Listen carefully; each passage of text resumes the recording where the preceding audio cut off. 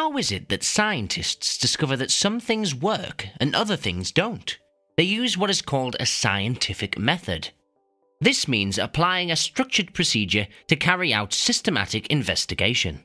This is done to either confirm or disprove some piece of knowledge. It sounds complicated, but it's really about trying out different things to see what reactions you get and making sure you always record what you're doing. Here's an example.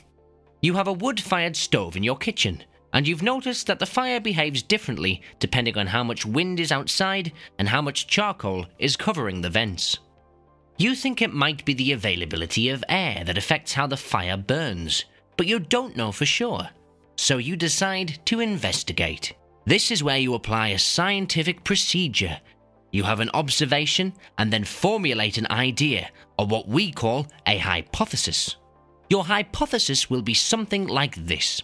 Fire needs a steady flow of fresh air in order to burn. So you build an experiment to test that hypothesis. We will look at this experiment in more detail later. If you and other scientists get the same results from the experiment, then it means that the hypothesis is scientifically proven. As scientists generate hypotheses and conduct experiments, they add to our growing body of knowledge.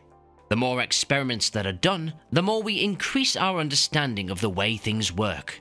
What we call facts are actually hypotheses that have been scientifically proven. We start to discover how things work and what the relationship between things are.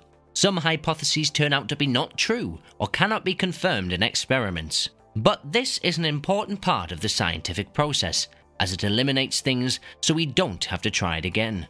So by who and when is the scientific method used?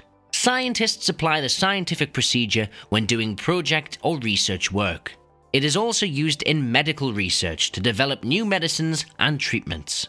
Industrial engineers use the scientific method to develop new materials and technology that makes production more efficient. Even farmers use the scientific method to investigate why crops fail or why they grow well under certain conditions. The scientific method is one of the greatest discoveries of mankind, as it has led to countless other discoveries being made. Now you know more about it. It starts with an idea that you want to prove, which we call a hypothesis. We then design an experiment to test whether the hypothesis is true or false. If it's true, we have learned something new. If not, we have to come up with a different hypothesis. The more hypotheses we come up with and experiments we design, the more we add to the growing body of human knowledge. But this is only an introduction. Next, we will go through all the steps of the scientific method. It's a fun and exciting process that never ends.